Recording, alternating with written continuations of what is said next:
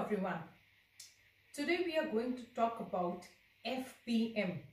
I'm sure even you've heard this term. Many institutes are promoting this program quite aggressively. They say that this is a doctoral research program. Many students have asked me that if FPM is a doctoral research program, then does that mean that FPM is also a PhD? And if it is a PhD, then why is it being promoted with a different name? And in case it is not a PhD, then why do we call it as a research program? In case you also have questions related to FPM and would like to know what are the similarities and differences between FPM and PhD, then stay tuned with me, your one and only PhD mentor, advisor and trainer, Dr. Ritika Gaba. So to understand exactly what is an FPM and how is it similar or different than a PhD, it is important to understand the hierarchy of the higher education industry, especially the dynamics between UGC and AICTE. No, you don't have to forward this part. I am not going to bore you with a lot of details, just very quickly. So the education which we take after our class 12 comes under the higher education industry, which also includes your FPM and PhD. So, Ministry of Education is the apex body of higher education industry, under which comes the UGC or University Grants Commission, which is responsible to regulate all the universities and its affiliated college. If a university is not recognized by UGC, it will be considered as a fake university. Supporting UGC, we have many statutory councils. For example, your Bar Council, your Pharmacy Council of India or your Dental Council of India. One of the most prominent amongst all these councils is AICTE, All India Council of Technical Education.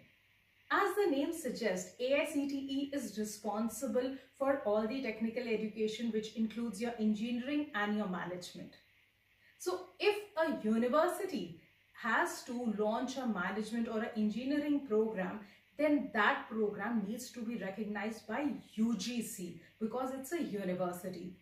However, and for a university, it is not mandatory to take a AICTE approval. Even if they have a UGC approval, that's enough. However, if it is an autonomous institute, which is only and only providing, say, engineering program or only a management program, then for them, it is mandatory that they take the approval of AICTE and they do not require the approval of UGC. So now the question arises, then what exactly and how does this UGC recognition or AICTE recognition impact the students? So if a student qualifies their program or finishes their course from a UGC recognized university or college, then in the end they are going to get a degree in their hand. Whereas if they complete their program from a AICTE recognized autonomous institute, then they are going to get a diploma in their hand. Of course, nowadays many autonomous institutes take the approval of AIU, which is Association of Indian Universities, because of which the diploma in India is considered equivalent to a degree. However, the certificate which you get in the end is a diploma. So here is the major difference between an institute which is UGC recognized and AICTE recognized.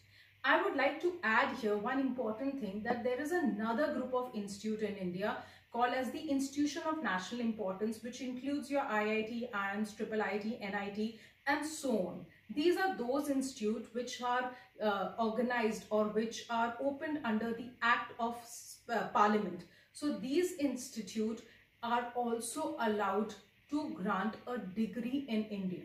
So now that you've understood what is UGC and AICTE, let us understand how are these two related to FPM and PhD.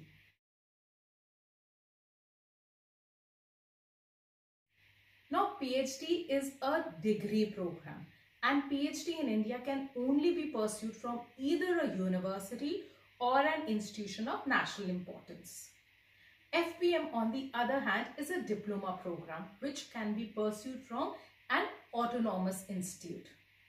So does that mean that FPM is a research program? And what are the other differences between an FPM and a PhD? FPM, the full form of FPM is Fellow Program in Management.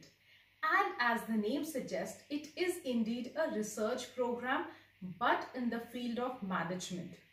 However, students from diverse fields, be it engineers, architects, medical, sciences, social sciences, can apply in the FPM program.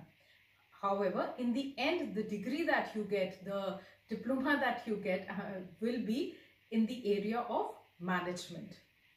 Whereas a PhD is an extremely broad program which is not limited to any one area. If a university is offering a PhD program, they would be offering it in different disciplines and subjects. So from the same university, a person can pursue a PhD in management, a PhD in engineering, PhD in science, sociology, psychology, literature, and so on and so forth. So if you would essentially compare, FPM is actually in competition with or is similar to a PhD in management. That is the difference and the similarity between a PhD and FPM. From here, we move on to our next question, where I'm going to tell you what is the eligibility to pursue an FPM program and what is the course structure of an FPM program when we compare it with a PhD program.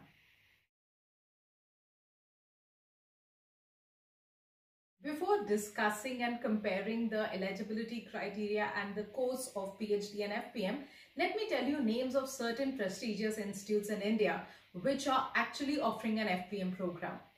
Let's begin with ISB Hyderabad, followed by MDI Gurgaon, IRMA in Gujarat, then SP Jain in Mumbai, IMT Ghaziabad, Hyderabad, and there are multiple other autonomous management institutes which are offering an FPM program in India.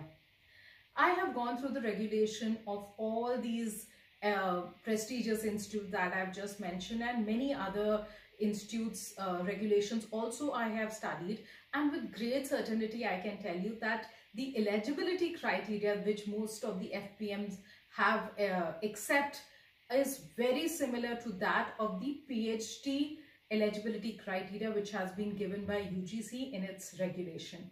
Similarly, even the coursework which is processed or the entire process of doing an FPM program is extremely similar to that of a PhD program. So now you were going to ask me that if it is so similar to a PhD program, then what is the difference? Rather than doing a PhD in management, we can definitely do a FPM in management. Yes, you can. But before that, I need to tell you one big difference between an FPM and a PhD. So the major difference lies between FPM and a PhD relates to the title which is conferred. When you complete a PhD program, you are given a doctorate degree and you can use the title or the prefix of doctor in front of your name. When you finish an FPM program, you are conferred with the title of a fellow. Now, fellow is something which cannot be used as a prefix in front of your name, but yes, many people after writing down their name like to write down in front of their names fellow from so and so institute. So this is the major difference between an FPM and PhD. So I'm sure that after watching this video, many of you are going to ask me that what is this FPM program of IIMs? Do they give a diploma or a degree? So IIMs currently will give you a degree. Then why are the programs called an FPM program? The reason is that IIMs in itself are very old institute. No, many of them are around 50 years old. And when they were established as an autonomous institute. And because they were an autonomous institute, autonomous management institute, the research program they were offering was by the name of FPM. However, after 2017, IIMs was given the status of institution of national importance, and therefore now, that is post 2017, if you're pursuing your doctoral program from IIMs, you would be getting a degree. But since this doctoral program of IIMs was already popular under the name of FPM, most of the IIMs have continued offering this research program under the name of FPM only. but there are many who have started calling it as a doctoral program as well. If you would read in detail the eligibility criteria or the details of these institutes, you would see that they have mentioned that they would be giving you a degree after the end of this program. So I hope you've clearly understood the difference between an FPM program and a PhD. I hope with this you are clear with the differences between and the similarities between an FPM and a PhD. I would like to end this video with a disclaimer in big and bold letters. The purpose of making this video was only to educate you, empower you with genuine, in-depth and correct knowledge related to FPM and PhD. Nowhere do I want to promote one program over the other. Whether you choose an FPM program or a PhD program completely depends on your choice, your needs and qualification and future goals. Kindly do not ask me in the comment section which one of the two is better, because what might be better for one student might be the worst choice for the other one.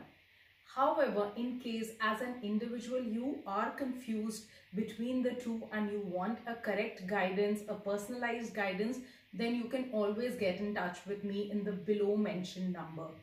I would be very happy to give you a personal consultancy after discussing your goals and your qualification and what are your selection criteria. I can suggest you for you as an individual what would be better, FPM or PhD. But as in a group, collectively, I cannot say which one of the two is better because both of them are great programs. So with this, I end this video. I hope you did like whatever we've shared in this video. If you did, then please tell us in the comment section below. If you have any other questions, queries, please put them in the comment section below. We love to answer your questions. If you would go and see our comment section earlier, we have always given answers to all your questions. So please ask us questions. We will definitely answer them. This is Dr. Ritika Gaba and thank you so much for watching my video.